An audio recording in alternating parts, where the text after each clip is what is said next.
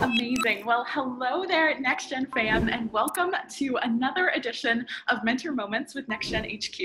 We are so very honored to have Marian Salzman on with us today to share her experiences and all of her vast lessons with us. So sit back, take out your notebook, and enjoy. The conversation with Marian is going to cover a lot of topics because she is a woman of many, many talents. Marian has been named the top trend spotter and one of the most awarded female marketing executives in North America. Her communications career has spanned several decades, so you can imagine a ton of experience is behind that. And she is currently the SVP of Communications at Philip Morris International, where she is focused on designing a smoke-free future for the company and also for the world, you know, just all in a good day's work. Marian, thank you so much for taking the time to chat with us today. Thanks for having me. It's going to be fun. We're so excited. We're going to dive right into this. So just to let you know, we have a little bit of a Next Gen HQ tradition here with rapid fires, so we can all get on the same page, kick off our shoes, and just have a good chat together. My shoes are already off, so I'm ready for you. Amazing. Okay, so I'm going to throw some quick questions out, and whatever comes to mind, comes to mind. Okay. First off, what is a book that you most highly recommend to others? So for me right now, definitely Michelle Obama, Belonging. That's a great one. I definitely need to add that to the list. How about, are you a summer or a winter lover? I am a hater of winter, which makes me a summer lover. I was walking around this week in Switzerland, still wrapped in my kitty blanket because I'm freezing, even though it's probably 70 degrees outside. That's so funny. I also saw that you went to Brown and lived in Providence, Rhode Island. I'm also a fellow Brunonian. Okay. So those winters must have not been super fun for you. I was there for the blizzard of 76 as a freshman, where people were diving out of my second and third floor Emory Woolley dorm, landing in the snow.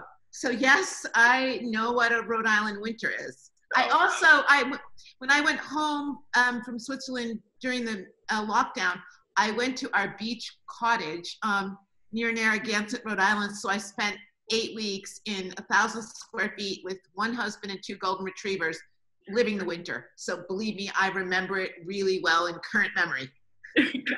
Summer all the way. How about what's one healthy habit that you have? I try to walk between 3 and 4 miles every single day. I can't say I accomplish it, but someone along the way told me you would never be all that unhealthy if you got in those steps. So no matter where in the world I am, I will put on flat shoes and get the walk in. I love that. And finally, what is a top song that you almost always have on repeat? Okay, it's a really stupid one, so I'm disclosing this with full embarrassment. I should say it's Bruce Springsteen, Born to Run, but the truth is it's Rufus Wainwright and Hallelujah. Oh, love that. We'll definitely make sure to have that song linked in the comments when we go to release this, so you can bet that's coming for you. Marian, thank you so much for enjoying those rapid fires with us, and now we can kind of dive into the good stuff and hear a little bit more about your journey. I know that, and kind of in doing some research behind this, that you've been named one of the world's top trend spotters, which is so fantastic, and congratulations on getting to that accomplishment in your journey. I kind of want to ask and dive into if this came naturally for you, or has it really been a journey throughout your professional career to get here? So coming of age in the 80s as a woman, I'm not sure we knew the destination. And I'm someone who always put the quality of the journey first. I fell into being a trend spotter. I was a sociology major at Brown. I did a little bit of graduate work in sociology at Harvard. I hated the theory. I loved the practice. And I started my career really doing qualitative market research. And if you're good at it, you end up not only answering your clients' questions, but also starting to see what's going to come next. And I think it had to do partially with being a woman in that point of time. You soon find yourself in the media and then all of a sudden someone else calls you a trend spotter. And then it was always really important to me that I was never really a trend setter. I was much more of somebody who could translate what was happening out there and make it palatable to people that were on the inside in the corporate world. Are there any kind of particular skills that you've really had to hone in on to get to this point? So it's nonlinear nerdiness. So what do I mean by nonlinear? Today, it's so easy to be a nonlinear nerd because Google and every other search engine lets you just go and move from topic to topic. But early on in my career, I realized it was the ability to link two unrelated things together and come up with a third hypothesis. And so much of my life has been spent not providing answers, but actually asking questions, some of which I swear to you were probably pretty dumb, but I had this wonderful halo of, oh, she graduated with honors from Brown. So it must be a smart question. We're not understanding what she's saying. And I traded off that for at least a decade and a half. Wow, I love that. It seems like a lot of this kind of really started for you in those early years of your professional journey, honing in on these skills and figuring out what this process was of really becoming a trend spotter. It does seem. A lot of it had to do with choosing the right boss. I've never been worried about what my job title is going to be, not even what you're going to pay me. It's always been who am I going to work for and with, and how are they going to teach me? And even down to joining Philip Morris International, I'm a never smoker. I had no experience. When they first called me, I was like, you have to be kidding. And in meeting Andre Colonzopoulos, who's my CEO, I just was like, I can work with this man. I can do great things. I can learn a lot. I can make a contribution. But it goes all the way back. I mean, I probably had 38 jobs, but prior to Philip Morris, other than my startups, only 3 real employers. I just get kind of cherry picking the next opportunity. So I kept getting different job titles, but I always chose what to do next based upon the quality of the person I was going to answer to, and it was going to provoke me. I love that. And here you are today, having gone through so many different leadership opportunities yourself. I know that in your career, you've kind of held a lot of these positions and have really been instrumental in building a path forward for the future. But I'd love to kind of hit home on that. Does a particular moment stand out in your career, maybe even working with another individual, that really made you feel, yes, I need to be a leader. I need to be a part of the change for what's coming? So absolutely, there's 2 or 3 points. I'd say one was very, very recent, where I was kind of not at the end of my career, but kind of, I'd been the CEO for Havas PR for almost 9 years. I was totally happy. I adore my former boss, who's still now one of my closest friends. I could have kept doing that for forever. And then headhunters would always call, but I wasn't interested. And then this thing came along, and the next thing you know, I was packing boxes once again and moving to Switzerland.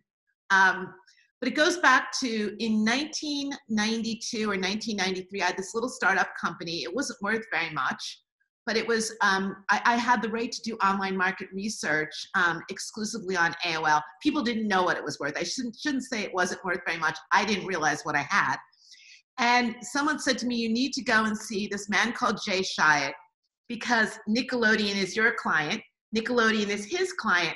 And I went to this meeting, and I showed up in my typical sort of half preppy, half hippie-like way. And at the end of the meeting, I realized that my company had now just become part of this ad agency called Chiat Day, best known for launching Apple in 1984. And suddenly I was reporting to this advertising guru. And his basic ethos was good enough is never enough. And for someone like me, that was the perfect challenge, because no matter how hard I tried, I knew that there was 5% more I could do. And working in an environment that he had curated, where it was about art, it was about conversation, it was about provocation, it was just golden for me. And then soon thereafter, our agency, his agency, I shouldn't say our agency, I just worked there. His agency was acquired by Omnicom. And they came along and they said, well, do you want to go do what you're doing? Which was called director of the Department of the Future. Do you want to go do it in Europe? And I had a golden retriever puppy. So I said, well, I have to go to a country. I can take my puppy with me. And the next thing you know, there was this moving truck in front of my apartment in New York City, and I was moving to the Netherlands. And I went there when there was probably 3 to 4% internet penetration. And I stayed long enough, which was basically just a couple of years, that 40% of the country was then online. And over the course of that time, I went from being director of the Department of the Future, overseeing new media for Europe, Middle East, and Africa. They then added Asia.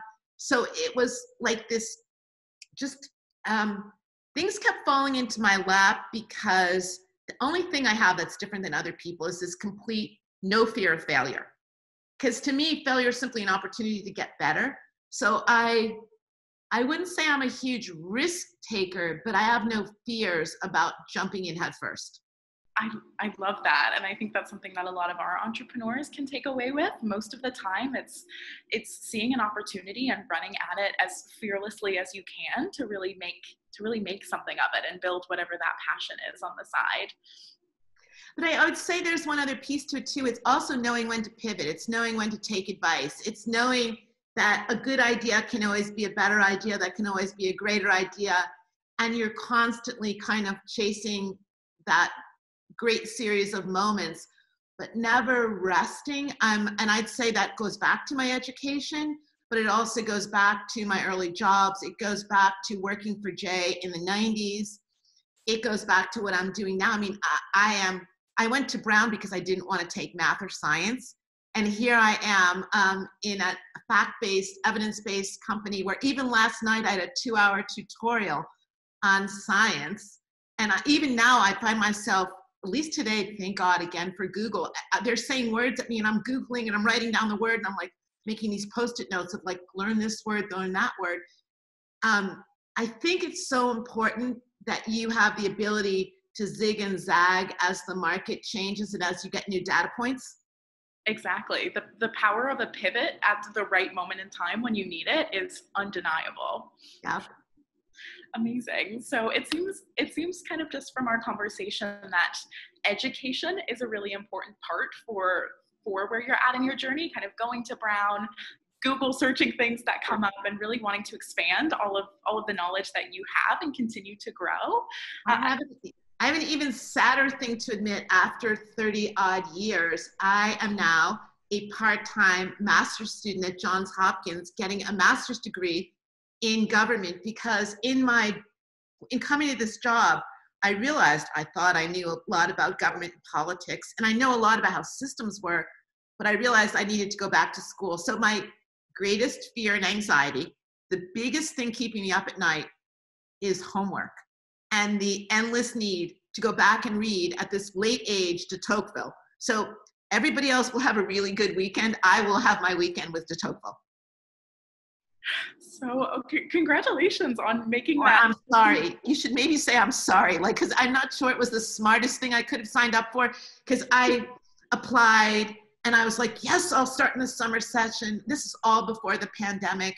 And then there I was in Rhode Island ordering books, knowing I was coming back to Switzerland. And oh my God, would my books get here in time? I mean, so in many ways, that's maybe another lesson you can take from me, is never grow up. No matter how old or how weary I get, I still judge myself on my ability to keep learning and to keep growing, and also to potentially face defeat. I have 2 classes right now. One is coming very easily.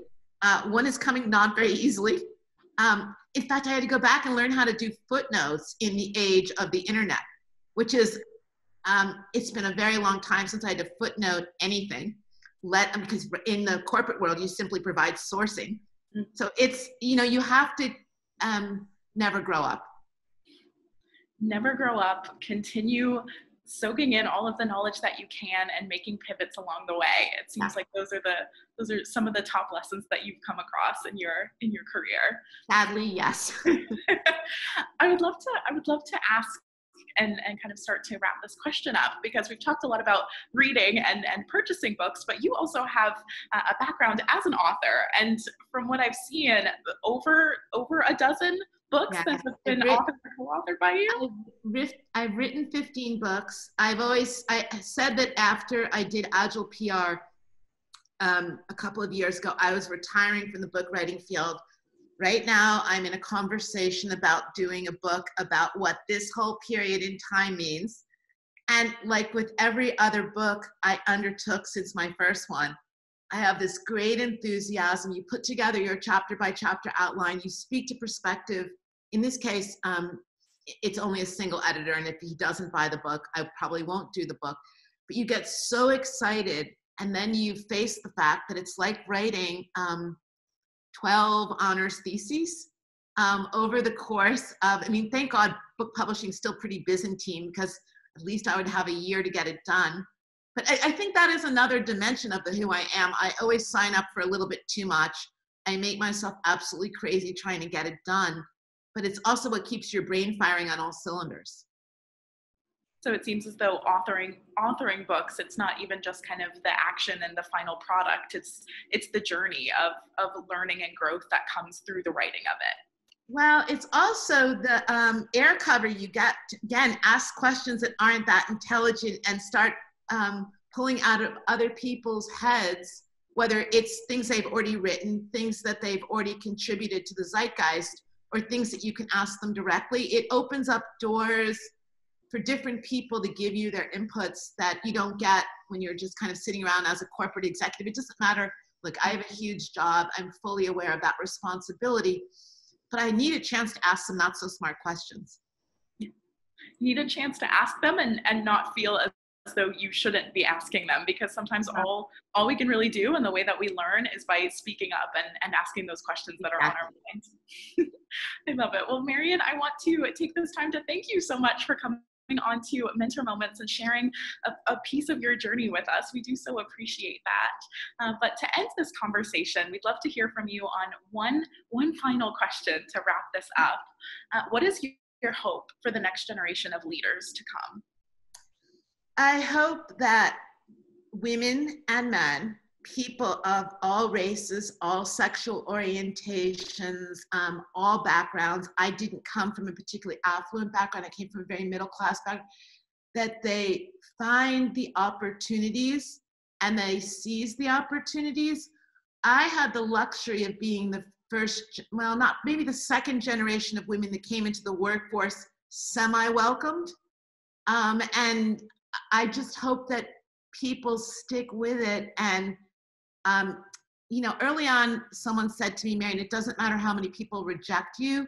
It's where you're getting, it's who says yes. And I hope that despite all of the systemic racism, all the systemic sexism, people understand that they can make their own way. And it's possible. You just have to have a really agile approach. You have to have a resilient spirit, and you have to be prepared to be rejected a lot more than you get accepted. And what a beautiful way to end this conversation. Thank you so much for that, Marian. Everyone, you've heard it directly from her. You can be on this journey and grow this path and be the leader that's within you. So I think we're gonna leave them on that, Marian. Does that sound like a good idea? Great. Thank you, guys. Thanks, everyone. Bye. Bye.